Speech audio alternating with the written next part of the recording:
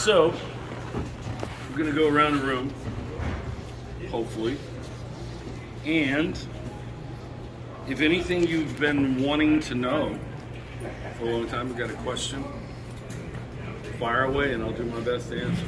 Right. I actually wanted to know, did that actually affect you, the PMRC? Did it hurt the band at all? Did they try to actually shut you down in any way back in the day? Changed my life, if that's what you mean. You know, I mean, it made me more of a recluse. Yeah, you know, a couple thousand death threats and bomb scares and getting shot at a couple of times. It usually has a tendency to alter your outlook on life a little, you know. But also, I mean, we were exposed to extreme fame very early. And fame is kind of like this, if this table is a smorgasbord, it's like an evil genie stands down at the end of the smorgasbord and said, you can take anything you want, but if you take one thing, you take it all. You do not get to pick and choose. So all the good stuff that you like in the smorgasbord, that's wonderful, but you got to take the bad stuff too. You know, so it ends up being a life-altering experience. But one I don't think you can ever really go back from. At least I haven't been able to. Yes, sir. Hi, so I know that over the past few decades, music has kind of changed a little bit with how people get exposure for bands and popularity and all that kind of stuff. What kind of advice would you give to somebody that's really trying to make a name for themselves, you know, as starting off as a band or something? Well, let me ask you, would you be one of those people? Yes. Well, I hate to have you come all this way here to hear what I'm going to tell you, but I really have no clue. You know, I was having this conversation just a couple of years ago. You know who Rod Smallwood is? You know Rod Smallwood, the manager, he manages us in Iron Maiden. We were having this very conversation a couple of years ago. And before I could get the question out of my mouth, which you just asked, he goes, I have no clue. I mean, it's like, and if we don't know, I mean, that doesn't mean that there's not ways to do it. Yeah. You know, but the way, I mean, we were part of the original mold. There was a guy named Emmett Erdogan, and he was the president of Atlantic Records. He built, or he largely built, the model that we sold records by for 50 years. And when the record industry collapsed, you know, after the whole Napster thing, that model went away and hasn't really returned the way we knew it. That's not to say that something new won't take its place. We know that every time technology changes, it sinks and decimates one part of show business, and then another one will rise up. Think about vaudeville. Vaudeville was killed by silent movies and radio. And then when talkies came into being, they killed the silent movies. You know, and then modern movies and TV as we know it, modern movies and TV as we know it now, changed it all again. So every time some new technology comes along, it radically revolutionizes everything. And we're in the middle of another one of those right now. What the model is going to end up looking like, if I tried to tell you, it would be a guess, so I wouldn't even try to go there and give you some advice that maybe wouldn't be useful at all. First of all, I just want to say thank you for everything. Your music means a lot to me, and I just appreciate everything. My question is, what's the other one song in your catalog that you say you're most proud of? I'm going to ask you to repeat the second half of that. Sorry. What's the one song in your catalog that you say you're the most proud of? Idol. You know, I mean, it was a labor of love, and it was the one I thought was probably the closest to being perfect. And I wouldn't say that it is, but it's probably the closest one. So You know, and it's funny because over the years, I've learned to appreciate it in different ways that I didn't in the beginning. Because, you know, when you're the person that makes a record, you never get to hear it for the first time like somebody else does. I mean, I can remember where I was the first time I heard an album that really influenced me. And that you remember where you were and the setting where you were and all those things. When you're the person that makes it, you never get that opportunity. You know, so for me to watch it change over the years, I'll give you an example. It's Operation Mindcrime has been compared to The Idol a lot and vice versa over the years. When Mindcrime, I thought in the beginning Mindcrime was a better record. But over the years, and really it's only been probably the last 2 years, I would say, I don't think it's a better record. I think they're both equally good, they're just different. They're apples and oranges, you know, so like I said, my opinion of it has morphed over the years. Yours is still better. Well, like I said, that, again, all art is subjective, you know, so depending on who you ask 10 people, you get 10 different opinions. First off, my best friend Stat sends his love to you and the band. And second, what was it like working with all those musicians on Ronnie's Hearing Aid project? Great question, Troy. We were only there for an evening, so you don't really get the full treatment, I guess, as if you would have been there. Like they were recording for 3 or 4 days before we got there. And we had been on tour and we were late getting there and all that. So we only got there the evening of the last thing. So it wasn't like we were there for the whole project. But I would say this, that the guy that produced it was a guy named Ken Cragen, and he was Kenny Rogers' manager and stuff.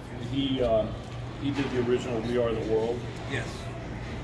And he had the same sign, because we were in the same studio that they did We Are the World in. It was over at A&M. And he had the same sign on the front door for us that he had for the We Are the World.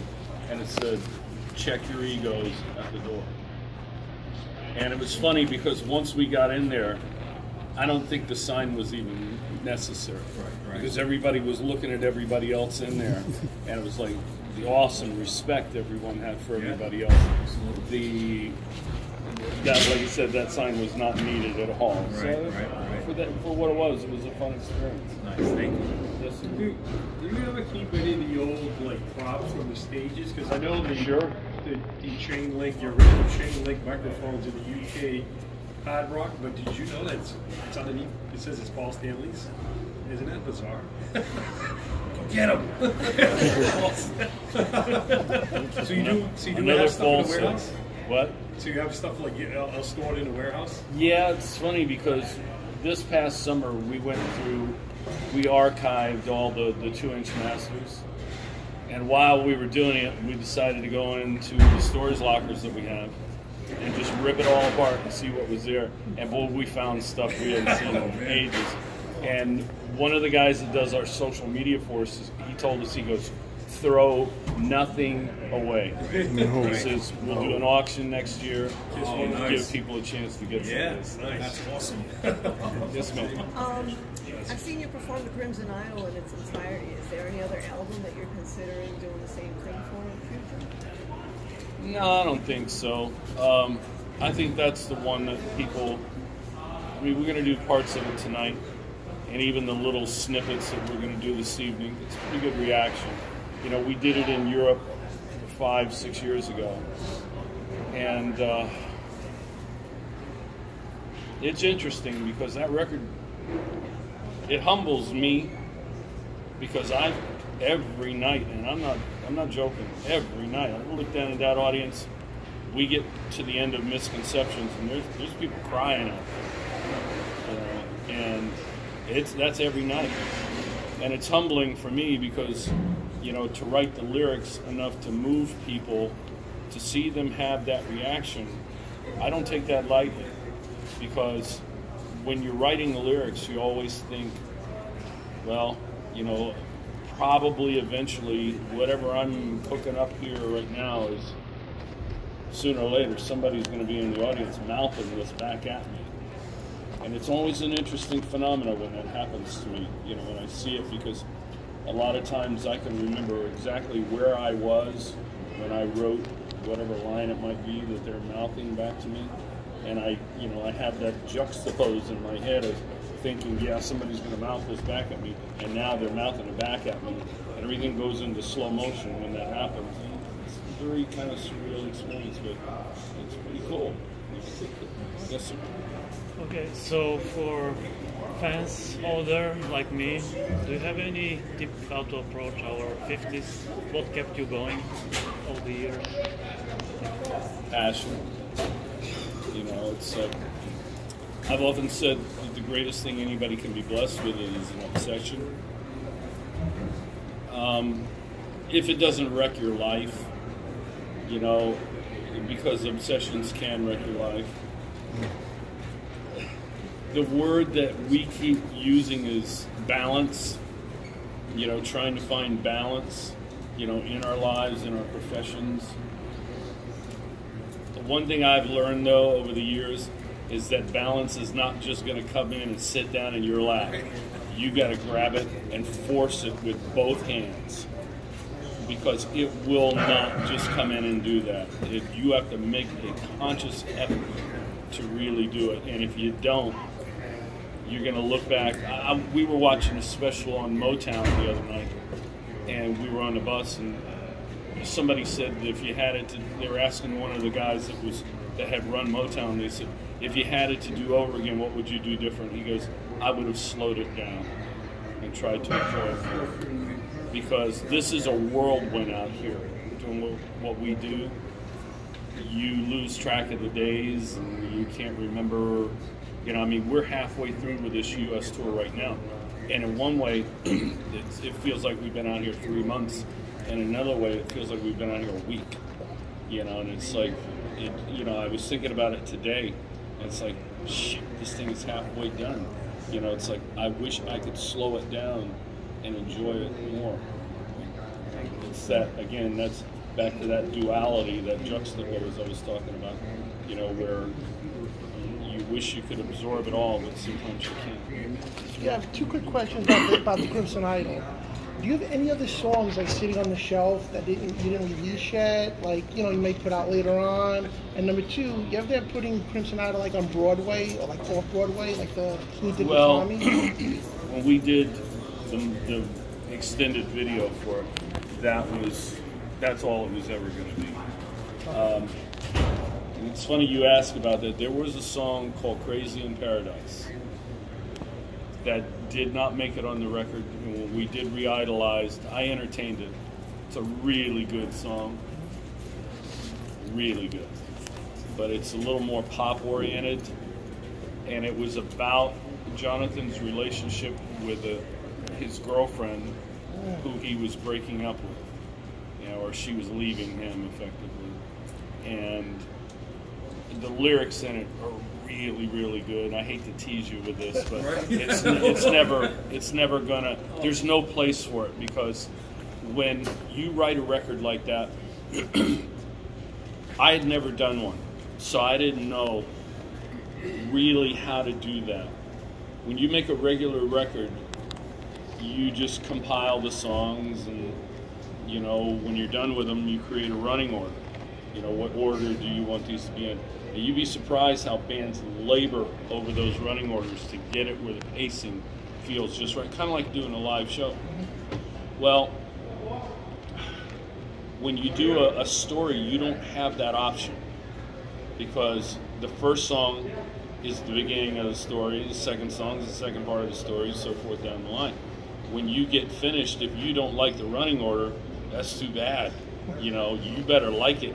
You have to build it as it goes. So to get the pacing of the record to feel right, like we started out obviously with the overture on that, and then it goes to the Invisible Boy.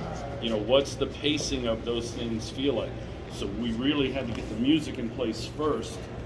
Then you start to lay the story in, because you can't do it backwards once it's finished. So that's all part of the learning curve that you go through when you've never done one of those before.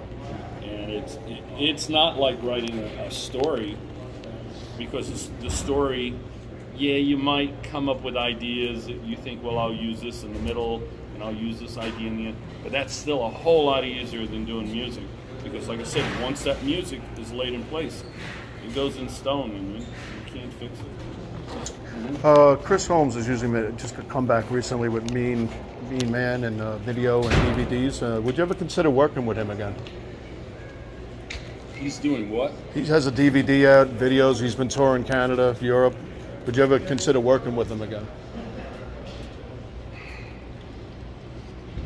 Have you ever been in a bad relationship where a woman left you? Have you ever been in a bad relationship where that same woman left you 2 times? Oh, yeah. Well, you're nodding your head yes, and you're a lot more sympathetic than me. But would you do it for a 3rd time? I guess not. I don't think I would either. I got you.